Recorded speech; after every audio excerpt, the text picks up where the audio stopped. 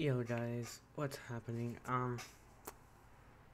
Yeah, a couple things I want to talk about in this video. Um, One, I'm sorry about not uploading anything. I just don't have the freaking time, or I do have the time. I just don't know what to make a video on. But yeah, this video is just me talking about some stuff that I literally found out about like a few minutes ago, because I was just looking on Twitter and then I just saw this. So remember Yandere Simulator? That, yeah, where that one crazy girl just she wants to like she's like um yeah she's in love with this guy. It's like a Japanese anime type of thing. She's in love with this guy, and she's like really over obsessive about him, so that drives her to basically eliminate the opposition that she faces. And yeah, that's basically the whole plot. But and the problem is the game's not bad. It's the developer behind it who was an asshole. Apparently, I'm not gonna go into it. I might link some videos in the description. But basically, what happened is that the dev linked up with TinyBuild, the people who made Hello Neighbor, and that's how I guess. But yeah, he linked up with the people who made Hello Neighbor, and he lied about a bunch of things. He was generally an asshole, and yeah. Like, Yandere Simulator, I honestly never really got into it that much, but now that I think about it, it just makes me think, like, there's quite a few a-holes in the world that just want to watch the world burn.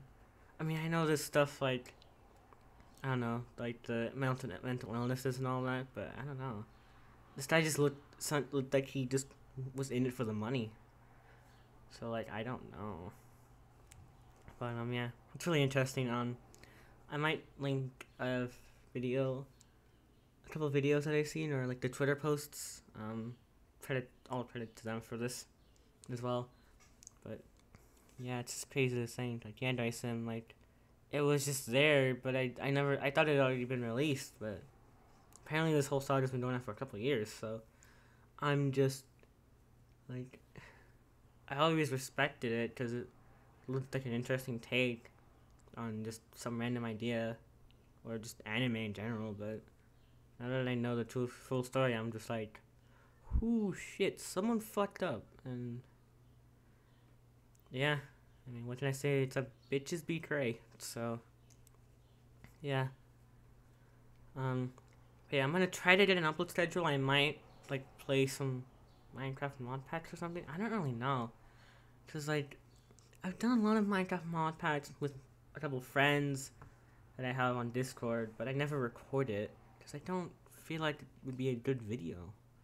But yeah, I don't know. I mean, I might search online, maybe do some more itch.io stuff. Dia, I don't know. That game was pretty fun, but yeah. Just stay safe for now. See if I can get a decent upload schedule going. If not, then who knows? Just random uploads here and there. Whatever I want to play. Whatever I feel like I want to play and upload. But yeah, just take it easy, man. Like, take it easy, guys.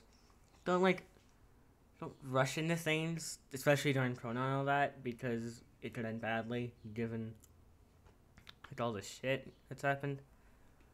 But yeah, and don't be entitled. It's just a bad thing to be, you know.